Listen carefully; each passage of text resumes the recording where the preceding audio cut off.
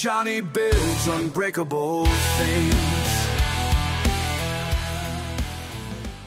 Hello and welcome back to another episode. This episode for the Radiator support is going to be a two-parter. In part one, today I'll be cutting the pieces for the frame and welding those together.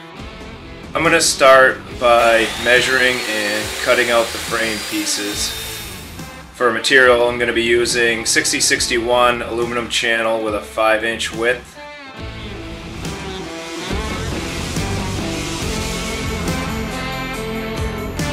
I'm welding the corners, and I'm using 1500 watts with the pulse setting at a lower speed.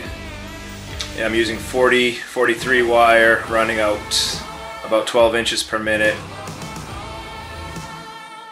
2 Hertz on the pulse frequency at 75% duty cycle, and 25 Hertz on the wobble frequency with a 4mm wide wobble width. Here's a pro tip for you. I am using 43 filler wire because it gives a better bond with the 6061 aluminum.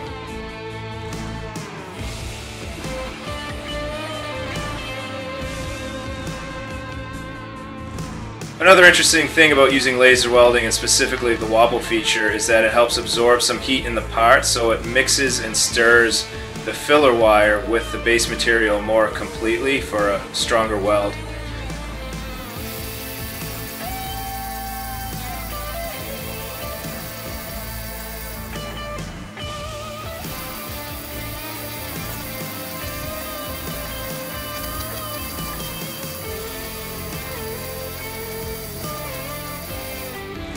Okay, so the smaller angle piece or L bracket piece you see is going to hold the air conditioning or AC condenser, the main 5-inch U channel. That is for the radiator, but that small piece, that is for the AC condenser. For this L bracket, I'm using the same pulse settings, wobble frequency that I use on the corners. The big difference is I am reducing the power to 1200 watts versus 1500 watts on the corners.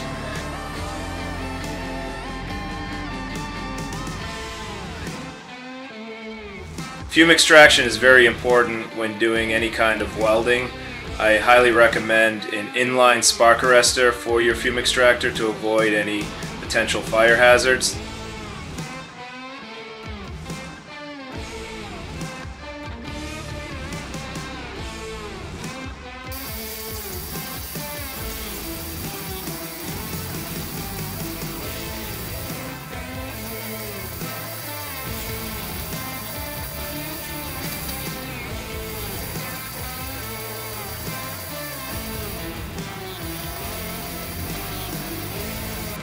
Okay, that wraps up part 1. Join me for part 2, where I'll be adding support brackets and welding the radiator into place.